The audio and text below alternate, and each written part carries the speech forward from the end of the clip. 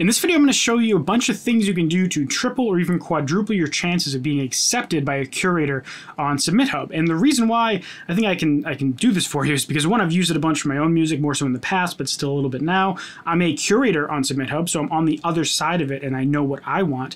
And I've interviewed the founder of Submithub, which I'll link to at the end of this video so you can see what he had to say in this matter. So first I'm going to show you, I'm just going to walk through the submission process to give you a bit of tips on that side, and then I'm going to give you some bonus tips that I kind of like further things that require more work, but they'll further improve your chances. So let's just jump right in. So if you're not familiar with Submithub, it's a way to send your music to curators, namely like playlists, YouTube channels, blogs, stuff like that. It's a very organized manner. There's two types of credits. There's premium and free. Specifically, I'm going to use premium credits here because the chances of getting accepted are just so much higher, and they can cost anywhere from $1 to $3 per submission. It's like roughly, it's a little bit less than $1 per credit if you buy them in bulk, like 100, for example. I think it's $80 for 100 credits.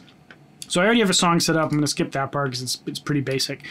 Basically, I'm going to choose premium credits. You're guaranteed responses within 48 hours or you get your money back. Your submissions get ahead of the free ones, and people have to listen to 20 seconds of your song, and if they reject it, they have to leave you at least 10 words of feedback. So we're going to choose curators. You can choose record labels if you're trying to get signed for either like a single or maybe even a longer term deal. I don't do that, but actually I've done it before, and I have gotten pushed out by one particular small record label for a couple singles. So this part right here, super important, not just from my experience, but from the actual founder of Submithub. Always choose. It's quite important for you to get feedback. Basically, that means people can't copy and paste any feedback, and they have to give you feedback. If you choose I don't want feedback, they'll even recommend that you don't choose this option. Basically what happens is they don't have to even give you any feedback at all, which makes it a lot easier. On my side as a curator, when I'm listening to a song and I have to write feedback to reject it, sometimes I talk myself into liking the song, because if I'm kind of on the fence and I start typing, and I might be like, well, I like the chorus, and I like the production, and the vocals was really good, but I didn't like, and I realized there wasn't anything I didn't like, and maybe I was already in the fence, so I ended up accepting it. So those kind of like iffy decisions are where you're going to win if you make sure you choose the feedback option. And if you don't actually want the feedback, then just don't look at the feedback, but always choose it, because literally you will triple your chances. It's 5% acceptance for 90-second option, and like 14% chance acceptance for it's quite important. So make sure you always select that. Typically, I will let people have monetization / copyright. So if they want to put it on their YouTube channel, they can do that. So keep that in mind. I always do that. And then you select some genres, which I just deal with later. So we click next. And this is the kind of the bulk of this video is going to be showing you how to analyze all this stuff here. Because there's a lot of data here, which you need to make sure that you use effectively. Otherwise, you're going to waste a good amount of money and a good amount of time. So first of all, make sure you get your genres down pat. You can be a little bit liberal with this, but make sure you respect what the curator wants. For example, you don't want to go into the pop category and choose commercial and future-based, because if you have multiple genres, like commercial could be anything, right? I specifically say on my curator account, don't send me country music, but sometimes people will send to me using the country and commercial and end up in my queue. And then I'm like, they wasted their credit because I'm never going to accept a country song. So try to avoid generic things like commercial or auto-tune or stuff like that. It tends to not go well, at least in my experience. Now, you get to filter things here, and if you're focused on Spotify, you're probably going to be selecting has a Spotify playlist. You're going to scroll down, and you're going to turn off everything but Spotify playlisters. And that's fine. Personally, for my music, when I use Submithub now, I tend to focus mostly on bloggers, influencers, and YouTubers, and I turn off Spotify playlists. But it kind of depends on what you want. Since I promote my music mostly using Facebook ads, that's where all my Spotify traffic comes from. I don't really care about getting on a playlist. Blogs tend to have a much longer term impact, and also the people you get are much higher quality. You'll get less people, but they'll be higher quality. YouTube channels can be hit or miss, and influencers can also be hit or miss. So let's just assume you want Spotify, though, because a lot of people care about Spotify. So I'm going to choose Spotify playlisters, has a Spotify playlist, and I'm going to hide people I've sent to, people have already responded, and there's different price brackets. So let me kind of go through the actual description of each of these curators. So basically you have the name of the curator, you have what their main platform is, they're mainly a Spotify playlister. You get to see roughly how many submissions they've had to a degree. And then you get genre match, quality, and influence. Genre match is specific to the genre future bass. So this means they have a very good match for future bass, which probably means they're a good person to send to. You can see their approval rate, which is also specific to the genre of future bass. So you know, if you're going to submit to them, you have a 15.6% chance on average with premium credits to be accepted if you're actually future bass. So that's very, very good to know. It's also good to know how many submissions they've received. If they've gotten very few, then that means they're probably new, which might mean your chances are, they might mean that chances are better, it might mean your chances are worse. You kind of need to evaluate it. You also see the response rate. If someone has a 100% response rate, that means they're pretty much always going to reply to your thing. If they don't, you get refunded. But if someone has a 10% response rate, that means even if you're on the fence, maybe if they just don't listen to your song, you're just going to get your money back. So I tend to be a little bit more liberal with wasting credits on low approval ratings if their response rate is low, because chances are if they don't like it, they might just not listen to it or reject it at all. So always read this about section, because sometimes you'll see good things here that can really ruin your day. Meaning this person says they want vocal-led songs. So if you send them an instrumental track, you're probably going to get rejected. So you want to be sure you read that about section.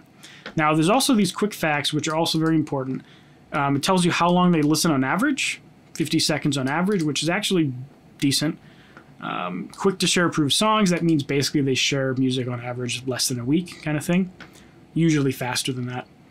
Has a lot of Spotify listeners, and you can confirm that by seeing what playlist they share to. They share to this playlist 95% of the time, and they get an average of 500 to 900 listeners on that playlist. I believe that is per month, not per song. That's like average listeners for the playlist per month, which is pretty solid, honestly. It says what they typically share as Spotify, and they tend to keep songs in the playlist for 3 weeks, which is also very good to know. Some people will keep songs on for 2 weeks. Some people will do a month. When I'm doing songs, some songs, if they're like high in the list, like top 10, I might do 2 weeks. And if they're lower in the list, like slot 50, I might do a month. And it also depends how much I like the song. If I really love the song, I might keep it on there for a month at slot 7, which is really good. But if I'm kind of on the fence, I might do slot 50 for 3 weeks. You know, it kind of depends how much you love the song, how good it fits in this particular spot. But good thing to keep in mind and look for. It says how many songs in that genre they've approved and what other styles they like. So you might see some that says they've only approved like one future bass song, and then maybe if they don't have other EDM genres, you might not want to target with them. And if I go to like a very low genre match, this person's only approved 10 future bass songs in the last year.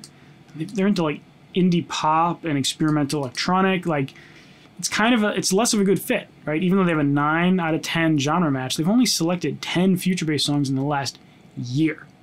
So, you know, you want to take all that data with a grain of salt, but you want to be conscious of it and actually read it. So when I'm going for this particular song, it's future bass.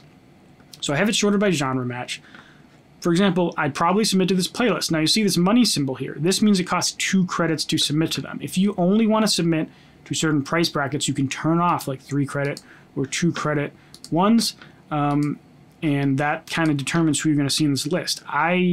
Sometimes I turn it off and I'll go for a lot more 1 credit curators, and other times I'll leave it on and I'll try to be a little more speculative. I'll do a little more analysis on each of these playlists. Like I'll actually open up their playlist and you know, see what their growth rate is, and I might actually click on the playlist and look at the songs, make sure they're a good match.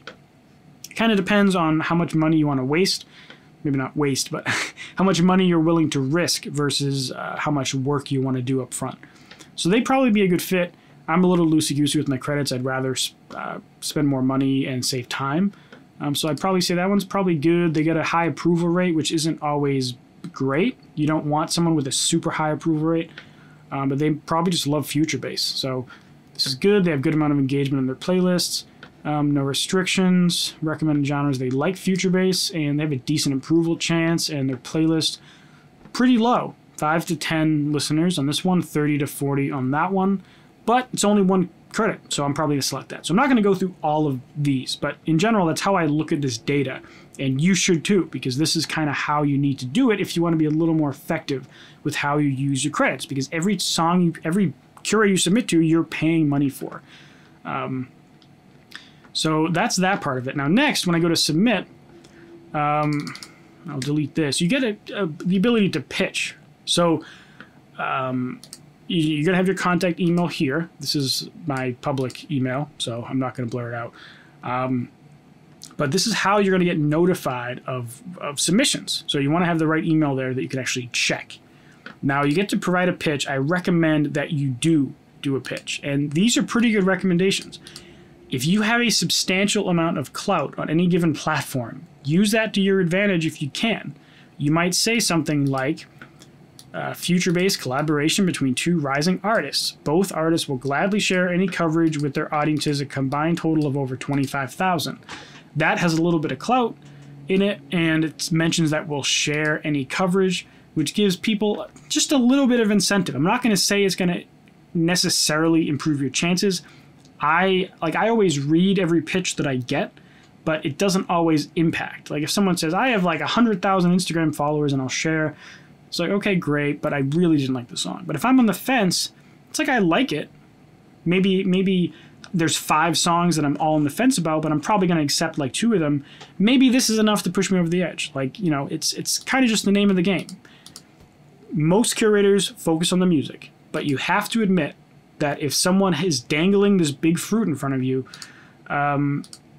it's going to be like 1% little boost. So any clout you have, you got to take advantage of it. Just don't be like braggy or don't be a jerk about it, right? Don't be like, I'm a superstar, I'm awesome, you know?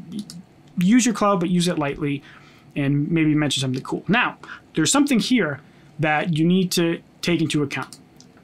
If I went through that and I'd submit, that's the bulk way of doing it. And that alone, if you follow every little thing I mentioned along the way, will drastically improve your chances than just going into this with none of that information. Always use the feedback option and always like vet the streams they get, vet the approval rate, vet how long it takes them to approve, how long they listen. Like look at all that data. That will already triple or quadruple your chances.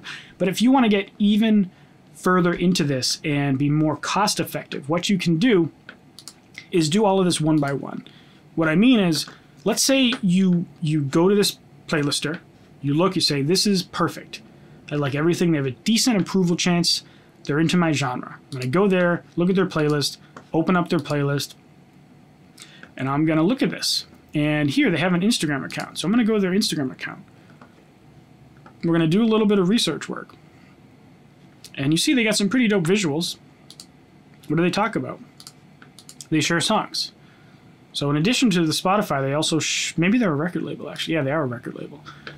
So maybe you check out some of these artists. You know, you really go in and you do your research. If you have more time than money to waste, this is what you got to be prepared to do. So at this point, you know they're a record label and they have some artists. You've listened to those artists. You checked out their playlist. Now, when you go to submit to them, you can actually call them out by name. And maybe you found their real name or something. But what you could do is say like, hey Adept,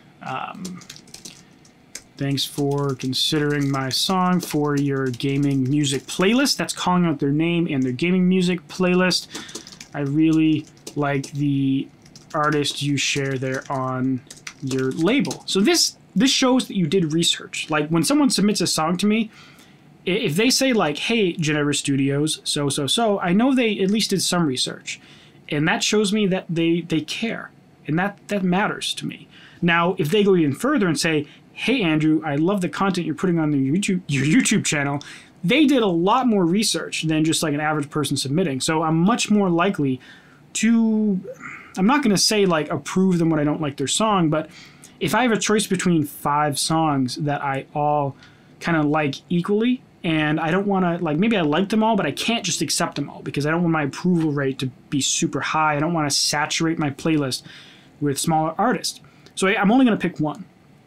If I like them all equally and one person did their research, I'm probably going to be more likely to accept that artist. So keep all of that in mind. If you do all the stuff in this video, you're going to improve your chances dramatically and get better results on Submithub. Keep in mind, though, the average approval rate is still around 15%. So don't get your hopes up too high, but do everything that I showed in this video. And if you want to see the whole thing, the whole chat I did with Jason from Submithub, you can check out this video right here. And if you want to learn more about Facebook ads, which in my opinion is the best way to promote your music, you can check out this playlist right under that one right there. Thank you very much for watching, and I'll see you in the next video. Bye.